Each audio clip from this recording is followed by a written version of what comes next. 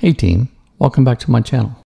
In this video, I'm going to show you how to build a btree index on a JSONB key.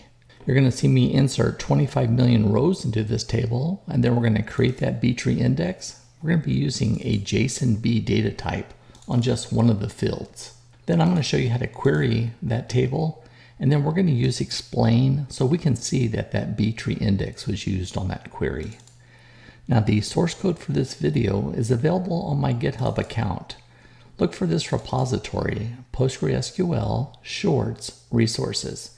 Inside of this repository, you'll see a file called btree_JSONB.sql.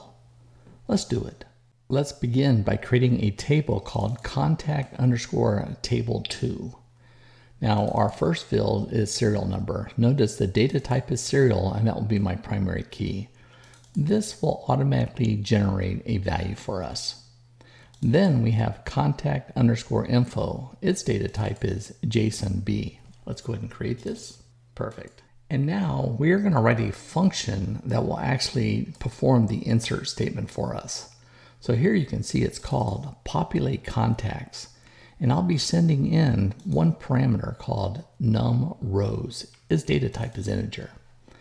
Now the goal of this is just to do a for loop. You can see here on line 33, I say for I1 to num_rows. That was our input parameter, and then loop.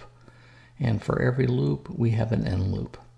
Then you can see here, I'm going to take that I and I'm going to assign it to all 10. Then notice here, I just take string and I'm going to concatenate 10 zeros with whatever this I value is. And then I'm just going to take the right of that for 10.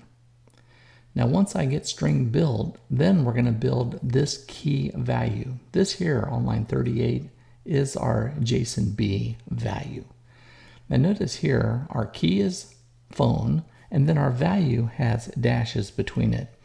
You can see here on line 42 I build the key phone, and then I'm using substring and I'm concatenate it with those dashes. And that's what gives me the value for phone.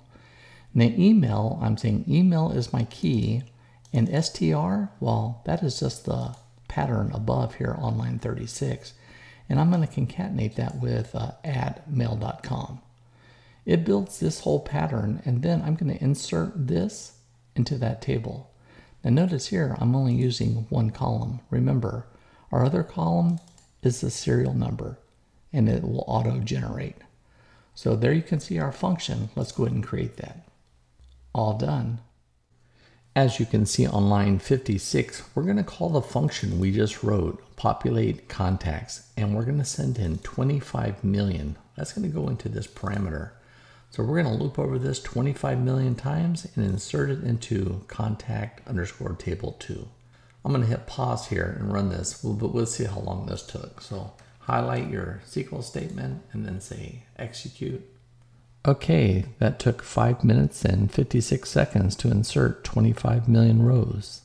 On line 59, we're going to do our first select statement. Notice that we're going to go into our JSONB column object and say contact, info, phone, and then here's the value I'm looking for. Notice I went out and found it, but it took 4.6 seconds to find that record. In our second SQL statement, before we create a btree, let's go use the in clause. Notice I'm looking for 3 phone numbers. Remember, here's our JSON object, and here's our key that we'll be using. Let's go ahead and do this query, see how long that takes. So 5.6 seconds to find 3 records. Okay, so now let's learn how to create a btree index using a JSONB object.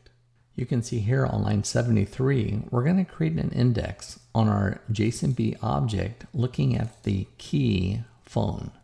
So create index, here's just my index name. You can name that whatever you like. On, this is the name of our table, using btree, and then here's our field that we'll use. Let's go ahead and create this. That wasn't too bad at all. So indexing 25 million rows took 58.6 seconds. Not too shabby.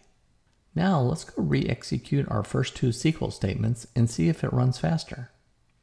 You remember our first statement, it took 4.6 seconds to go execute this. Let's now try it. And notice we're down to 159 milliseconds.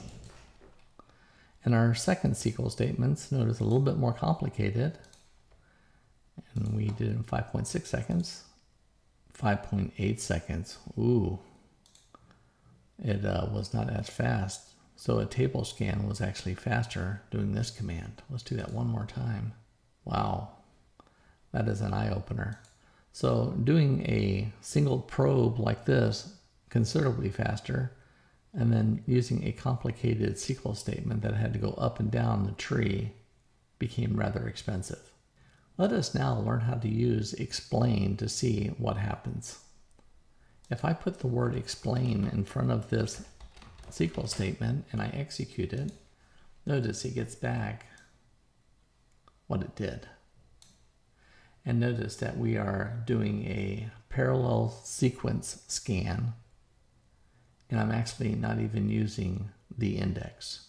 But when I did it on this one, see if it tells me it's using my index. Here you can see that we're using the index. There you have it, team. If you have any questions or comments about this video, please leave your comments below. I'll see you back in my next video. Until then, take care.